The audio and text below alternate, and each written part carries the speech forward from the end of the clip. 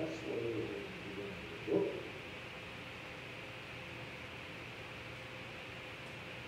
And we're going to look at verse 13.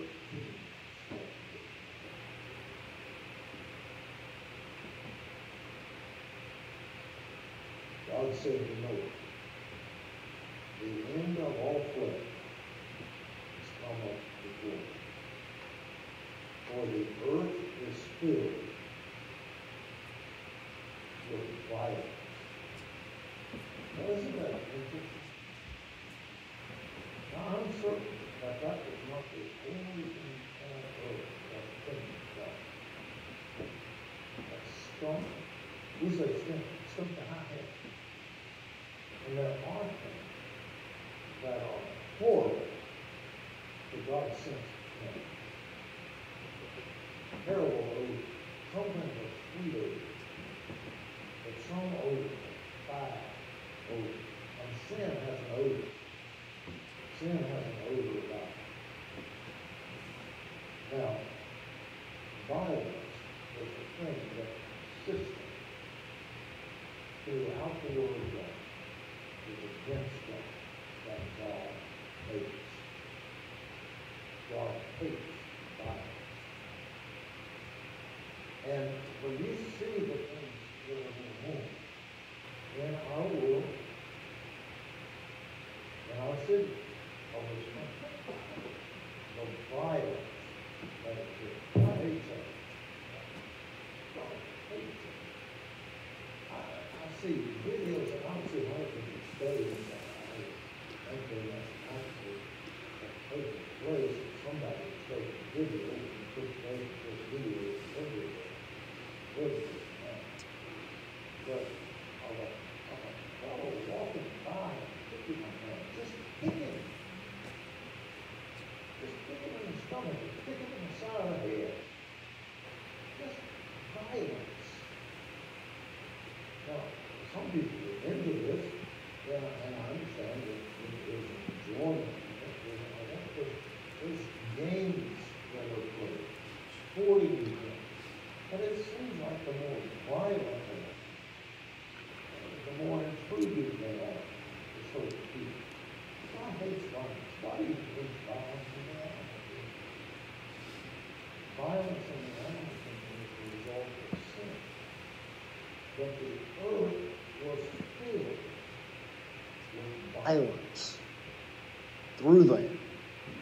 And behold, God said, I will destroy them with the earth. I will destroy them with the earth. Now you had Enoch. Enoch was not. God took him. He had a son named Methuselah. Methuselah means when he dies, it shall come. When he dies, it shall come. And it was like his name itself was a very prophecy of the flood. Enoch was a man who knew God, walked with God, and was taken home to heaven without dying. Lamech was Methuselah's son in the line, and Noah was the son of Lamech. Now, his daddy died in the flood. Every reason to believe that he died in the flood, the timeline is there, that Noah's dad died in the flood. It may well be that his granddad died in the flood. Now, of course, Enoch did not. But at least the year of Methuselah's death was the year of the flood. And whether he died in the flood or before the flood, we don't know. But realistically, Lamech died in the flood. It just figures out it's that way. Now, Noah was preserved. Let's look first of all at Noah's faith. Noah's faith.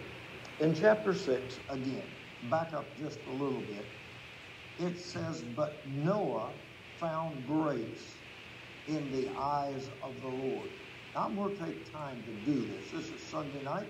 We take time in the Word of God, more so perhaps to turn and read, and more of a teaching type thing than a Sunday morning. But I want you to go to the book of Hebrews, to that faith chapter, to Hebrews chapter 11. And whenever you come to Hebrews chapter 11, in verse 7, we have the beginning of Noah. And what he, by faith. First two words, verse 7, Hebrews.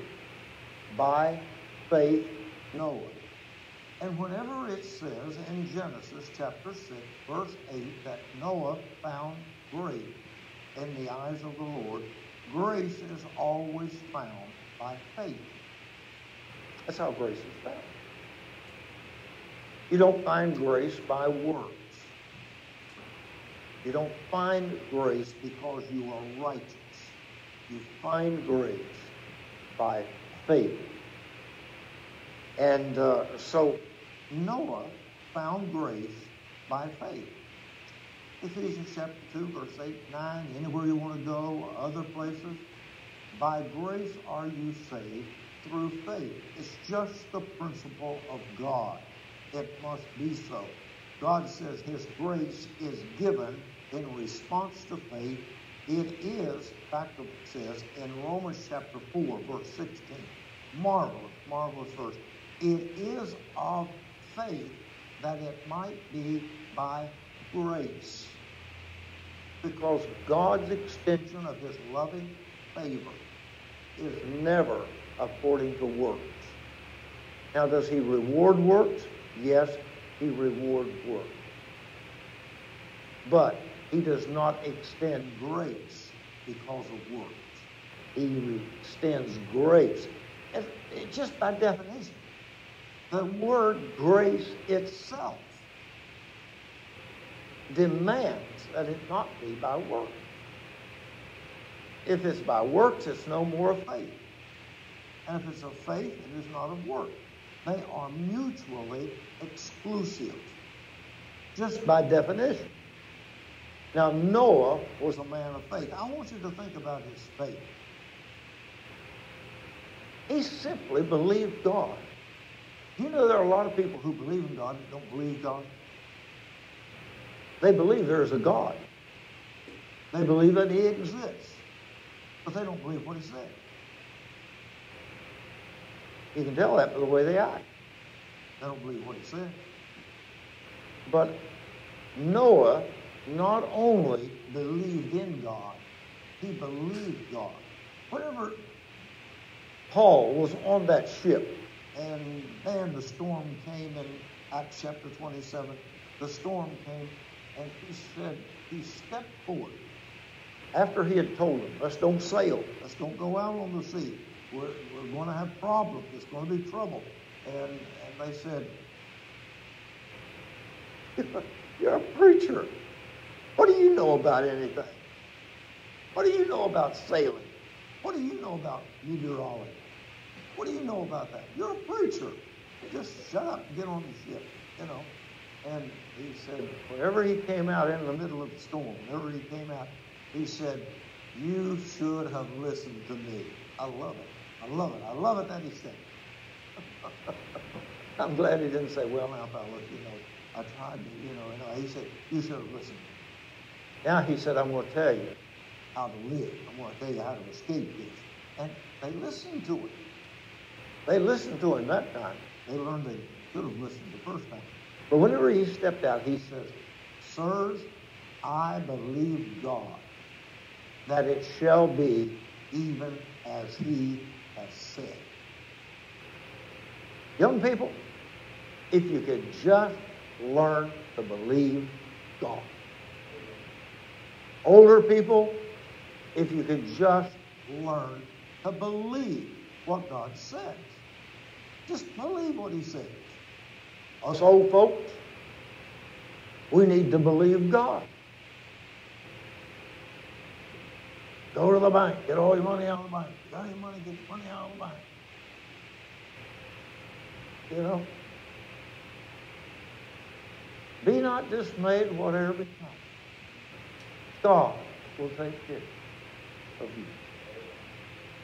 If you have $50 in the bank, and you go down there, and they say, let me see your hand. Let me see if you got a mark in there.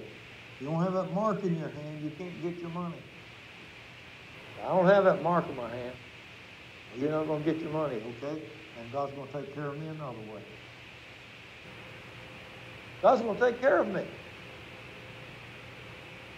He's committed to that. I'm his kid. I belong to him. He's responsible for me. Believe God. Sirs, I believe God that it shall be even as he has said. Do you know, it took a bit of faith to build a boat away from land and tell people that it was going to rain when it had never rained on the earth.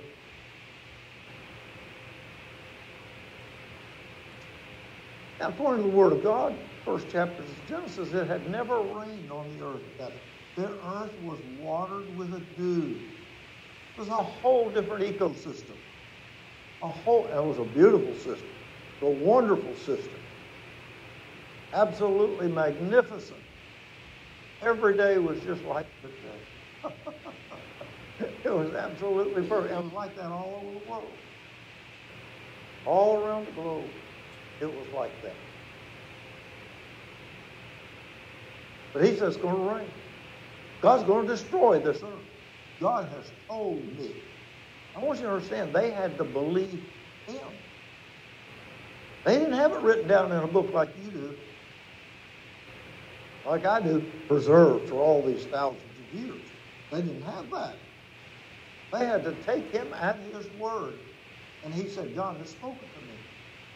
God told me it was going to be that way. And they laughed at him. What a man of faith. They mocked him, made fun of him. Oh, that's silly. Same thing they said. They said, whenever we look in 2 Peter chapter 3, where's the promise of his coming? They said, what do you mean it's going to rain? Where's the promise? God said that. Where does that come from? That's not going to take place. What is wrong with you, old man? Good night. Look at you. But his voice felt kindly toward him. I don't know if his granddaddy helped him build the boat or not. I don't know whether his dad helped him on the boat or not. I don't know whether he did. Maybe his mom and dad sat home at night and thought, oh, I don't know what we're going to do. Noah has just lost his mind. He has just gone crazy on this religious stuff. I don't know what we're going to do. We need to get him some help. We really need to get him some help. You know, maybe we can convince him to go see the psychiatrist. You know, he's just gotten old. But he believed God. By faith. By faith, Noah prepared an ark. Everybody laughed. Everybody mocked. I mean, you know, good thing. I want you to look second at all his faithfulness, and you'll see what they mocked. What they mocked. In his faithfulness. In chapter 6, Genesis, look down in verse 22. Thus did Noah according to all that God commanded him. So did he. Would to God that were true of my life. Now, I believe God.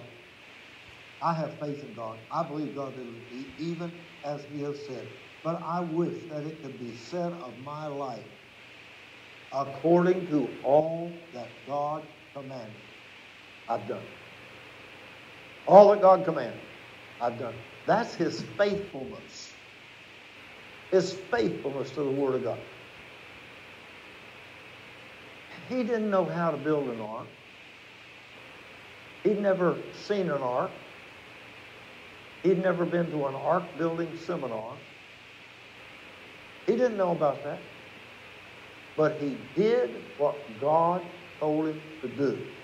Though he never knew anybody who had built an ark. He had no earthly pattern to go after. He had no mentor in ark building.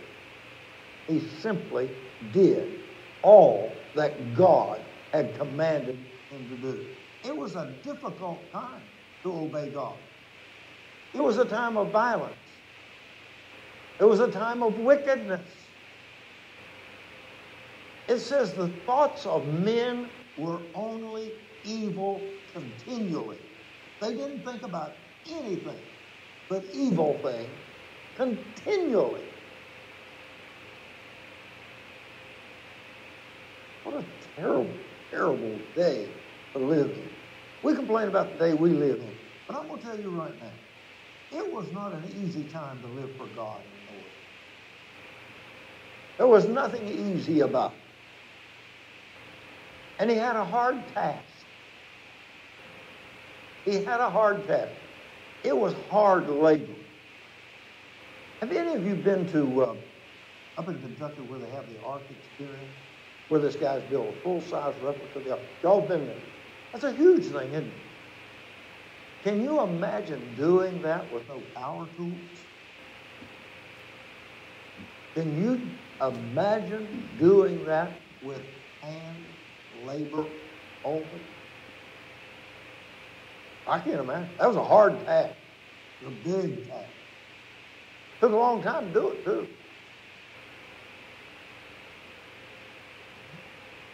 I don't know whether they hired laborers or not. I don't know about that. The tools they used would not be very efficient.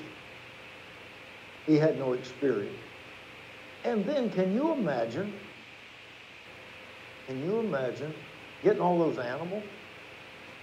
I don't know whether he trapped them or whether they were tame. Very possible that they were tame. He had to take one each, male and female of every one of the animals. He had to get that right. He had to get that right. That's up on that. Or well, God just brought them to the ark and got them to go in. I can't get my dog to go in the fence, much less go in the ark. And maybe he enticed him like I have to do. Go on.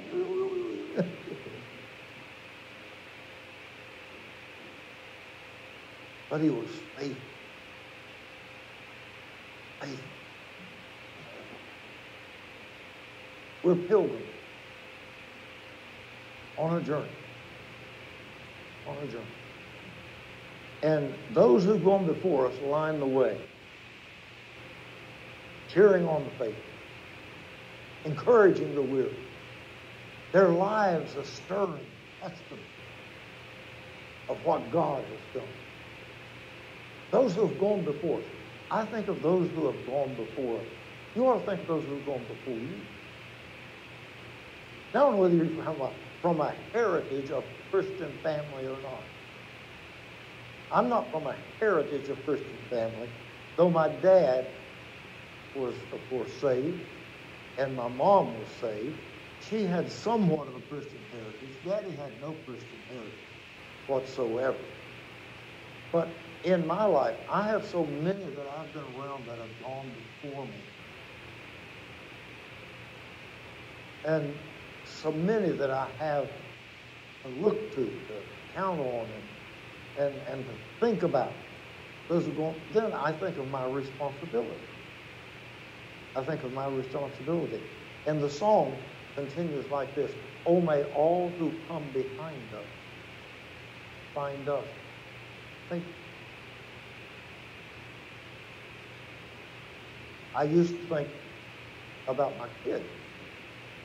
I want my kids to see in my life faithfulness. Now I think about my grandkids. I want my grandkids to see my life as faithful. And great-grandkids.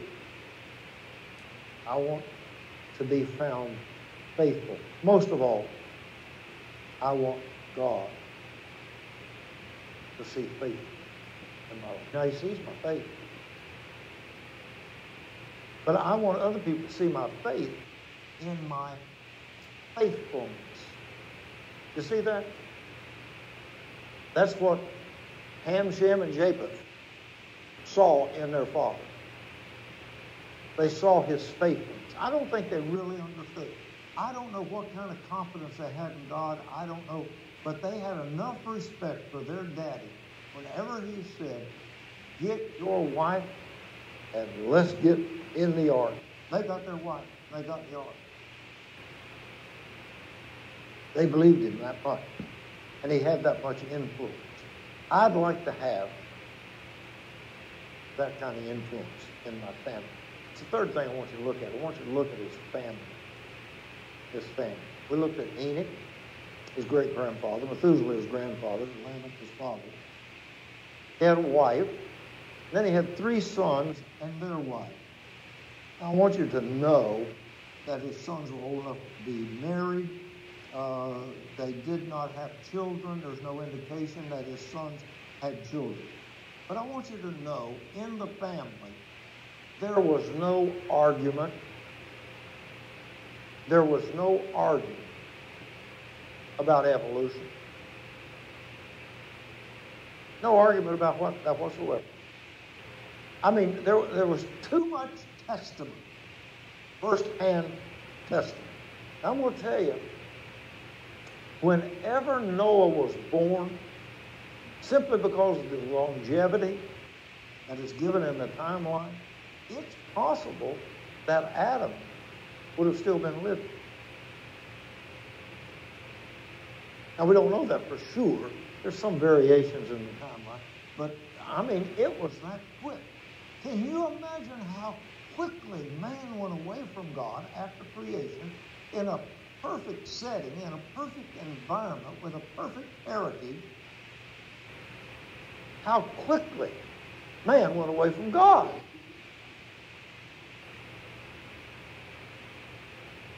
I can't fathom that. Some of that had to do with longevity. Sometimes whenever we get old, we do not do well when we get old. Old people sometimes do dumb stuff.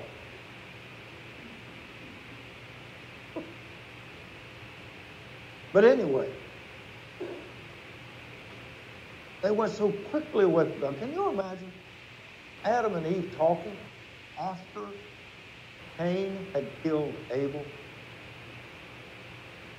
Can you imagine them sitting together at a meal, talking? And Eve, why did we do it? Look what has happened. Look what has taken place. And then look what took place immediately in a few generations. In just a few generations. Till their wickedness has come up before me. And violence fills the earth. And I'm going to destroy the earth and all the people with it. But Noah, by faith, Noah found grace. And he was faithful in doing what God had for him to do.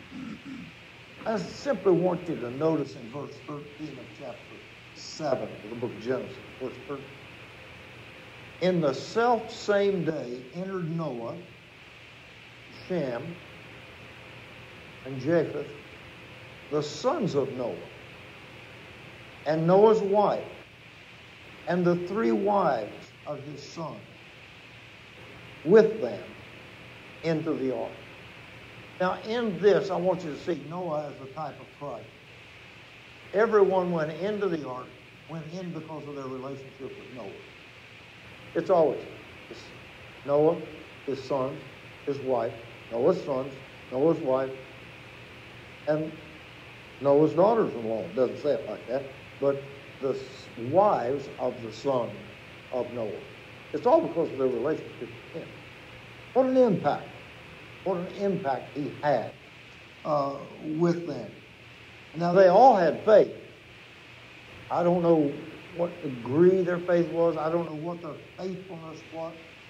It was not all as good as we'd like for it to have been, but they all had faith. So I want you to see that about Noah. First of all, his faith. Then I want you to see his faithfulness. Number 3, I want you to see his family. We looked at that. Noah's faith, Noah's faithfulness, Noah's family. I want you to look at something that, and I use the same letter to begin the word, just to help me and to help you if you want to remember. I want you to see Noah's frustration. It had to be frustrating to go home at night after spending a day working on something that he didn't know how to do, and didn't know what he's doing, and sometimes wondering what he was doing, and the only thing he could say is, God told me to do it, and I'm doing it. What's that old story about the guy pushing a rock? Pushing a rock? Every day, go out, push rock, push rock, push rock, push rock. Every day, get up at that point, go out and push rock. Somebody said, what are you doing? I said, I'm pushing this rock. He said, what are you doing? He said, God told me to push it. He said, why? I don't know why. He said, God just told me to push it. After a couple of years, somebody came by and said, how long have you been pushing it? I said, I've been pushing it 2 years. He said, they haven't moved it in. He said, God didn't tell me to move it. He just told me to push it. And so, I just push it. I just push it. Now, I know that's just a story, but it's an illustration of a truth. And here he is. He's just doing that. He's just doing it. And he comes home at night. And his wife said, well, how'd it go today, Noah? Oh, man, it seems like I took one step forward and 2 steps back. You ever been like that? It said, just seemed like I didn't get anything done at all. But will anybody come by and see you? Oh, he said, yeah, a whole bunch came by. They stood around, They stood around, gave me advice, and laughed at me.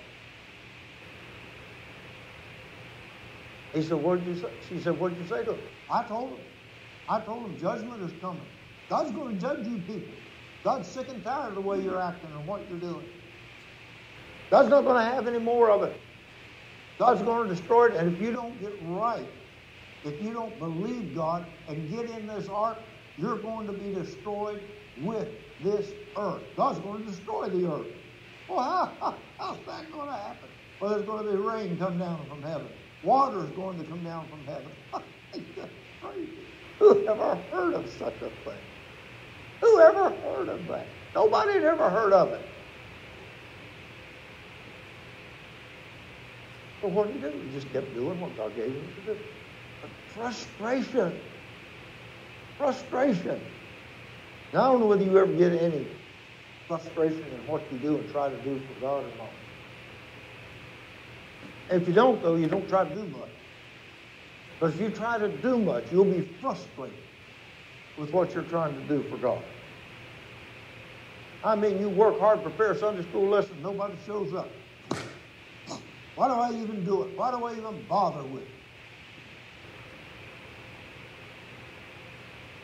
I mean, you work, get ready for something, and everything, do everything you can the way you believe God wants you to do it, the best you can, and try to do everything you can to do the right thing in that thing, and then it just falls apart. You say, why do I even mess with it? Why do I even mess with it? You try to live for the Lord and read your Bible, and you try to tell somebody about Jesus, and they say, come on, go on, get that preaching somewhere else. I don't want to hear it. And why do I even bother with it? Now, Noah did that for 120 years. I don't know that he ever had anybody that came by and said, Noah, I just want you to know, I appreciate what you're doing.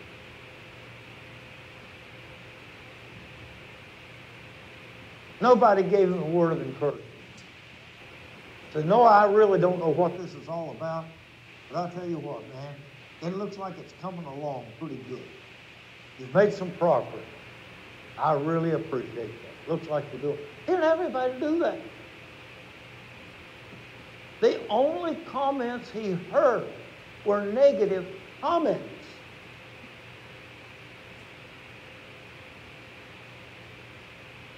I'm sure he was more spiritual than I am. But that would be so frustrating. So frustrating.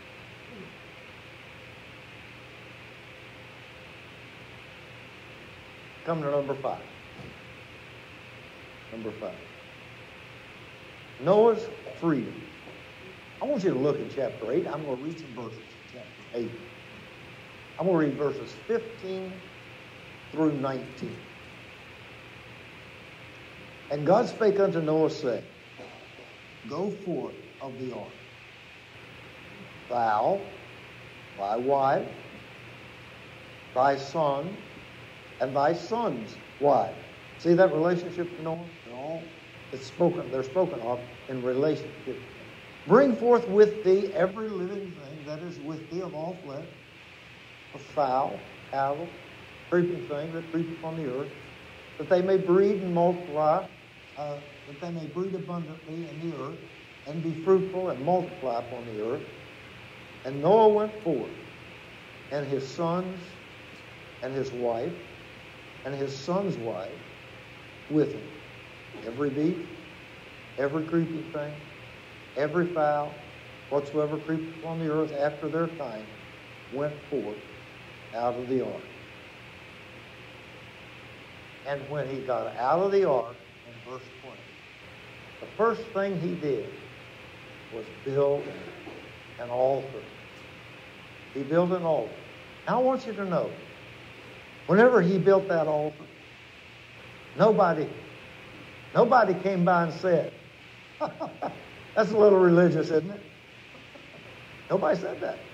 Wasn't anybody to say that.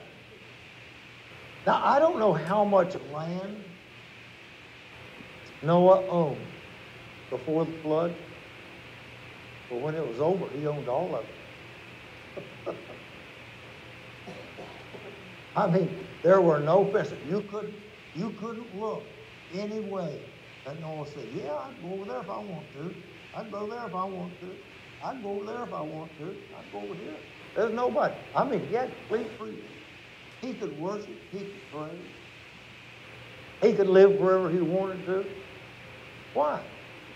Because he did all that God had for him to do. Now, I can take time to talk about this, but whenever he entered the ark and God sealed the ark, he sealed it to sail even as a submarine. I mean, water was not going to come in. God shut the door. God checked it all out, and it was sealed top to bottom, side to side. And they went in, and God shut the door. The door so tightly shut that they didn't even open the door to get out. They went out through the top. They took the roof off of it. They took the top off of it. Went out that way. So how'd that work? I don't know, but it worked. They'll probably tell you about that. The Ark experience. Probably tell you all about that. Now, whenever he entered into that, just like whenever we entered in Christ, whatever we have down here, whenever we enter into Christ and we sail through the storm,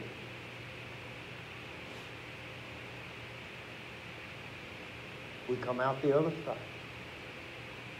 We're free in Christ. The treasures of earth are not mine. I hold not in silver, gold, but a treasure far greater is mine. I have riches untold. I like the old song that says, I'm a child of the King, a child of the King. With Jesus my Savior, I'm a child of the King. You got it? Here it is. Noah's faith. Noah's faithful. Noah's family. Noah's frustration.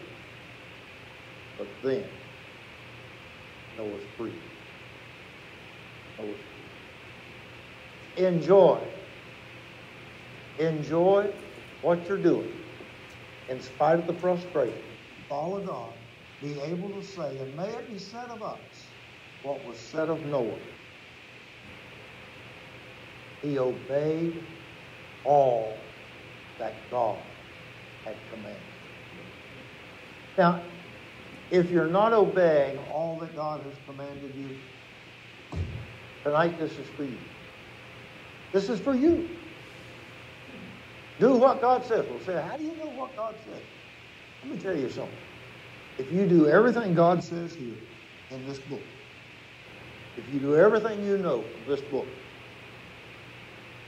God will tell you and lead you by His Holy Spirit to all those things that are specific for you that are not in this.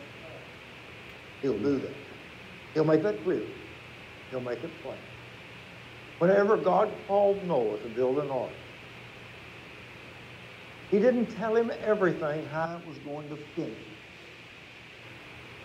But He taught him as he went. He taught him how to lay the beam. He taught him how to fit the planks together. He taught him how to take that ark, see it inside and the outside. I don't think He told him that until it was time to do it. Time to do it. Everybody wants to know, what am I going to be doing 10 years from now? Don't worry about 10 years. Worry about now.